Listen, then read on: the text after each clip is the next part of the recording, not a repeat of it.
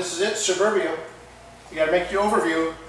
You tell your story, and the rest of the photographs are telling what it's about. So I would go down, knock on the front door, go in the house, photograph the kitchen, backyard, garage, 4th of July party, Halloween, and show the lifestyle that Americans live. And most photographers are too busy being artists. Good for them. Here I am in the early 70s with my Pentax 6.7. Here's a shot that the, when it was published in Saturday Mercury News, they had to white out Raggedy Ann and Raggedy Andy doing it because it's too obscene. I always photograph the most mundane things. So, like I'm a newspaper photographer, you always photograph ribbon cuttings. So I have a couple of shots of that. You know, send me anywhere and there's a photograph. You know, here I'm at the Dairy Queen. You know, there's a photograph there. Tupperware, there's a photograph. Here's a beauty contest, only I have a sense of humor about it. I come early, I stand in the right place, so you got the mug shots of the girls being looked at.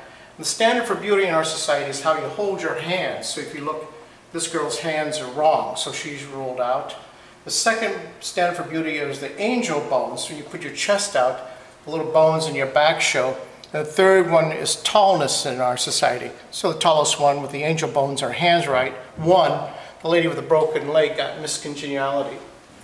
Good Guys Parade, chiropractors, sandblasters. This is one of my first exhibits. Oh, here's a group you gotta love them. The John Birch Society. Oh my God, save us from those people. Save us from the Republicans. At least we got them out of office. Anti-Vietnam War, but here's one kind of shots again that I like to make that are sardonic. Everybody goes to Yosemite and they all make the same dumb shots. Half Dome and Glacier Point, and they don't have any vision. So what do? I take it when there's 6,000 cars all lined up. So it'll be the contradiction of the cars and then the mountain there. It's not just a nice pretty shot that somebody, and most of the time when I take these shots I don't even get out of the car. I just roll down, hit the button, it goes down the window.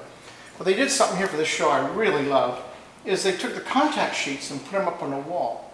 And the contact sheets are just great to see all the colors. And like, here's the thing called a grill. And this was on a poster.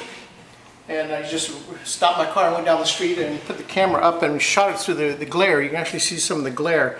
But the fact is you can go get your teeth fitted with a grill. So you look like somebody from the hood. But it's fun to have all these shots. When I was in Florida, I sunburned my legs, not my feet. And here's again my food shots. I'm doing a lot of food shots. The hot dog, the rare meat. You want to get cancer, eat that stuff. You know? Clouds. I mean, that's a beautiful cloud shot. McDonald's, fresh produce. Ooh, look at that up there. That'll kill you. Right?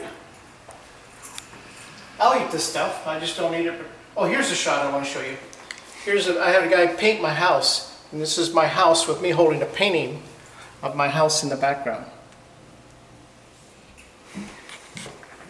So I'm interested in lots of things, and I've done a lot of projects. You know, usually when I do a project, I'll have a shooting script, a mission statement.